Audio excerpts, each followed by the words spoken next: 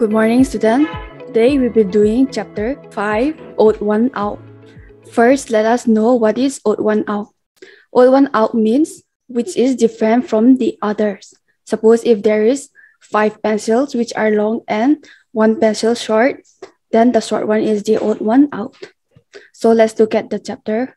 In this picture, there is a column A, B, C, D, E, and 1, 2, 3, 4.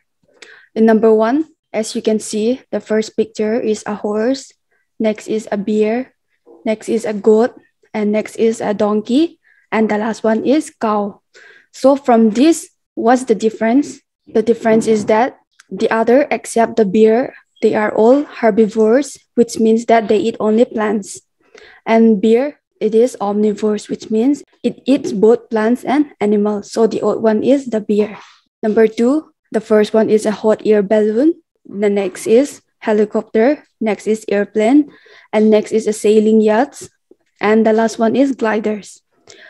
The difference in this picture is that the other 4, except the sailing boat, they are a means of air transport. And the sailing boat is a water transport. So the difference is the sailing boat or the sailing yachts, which I've already ticked. And 3, these are dinosaurs. And the second one is a lizard. So in these pictures, the difference, the odd one is that the other 4 are all extinct and the lizard is still here today. So the odd one from this 5 picture is the lizard. And number 4, it is a digit, that is 8, 34, 28, 16, and 4. The difference in these numbers is that the other 4 except 34, they are all divisible by 4. That is 4 2 are 8, 4 7 are 28, and 4 4 are 16, and 4 1 is 4. So 34 is not divisible by 4.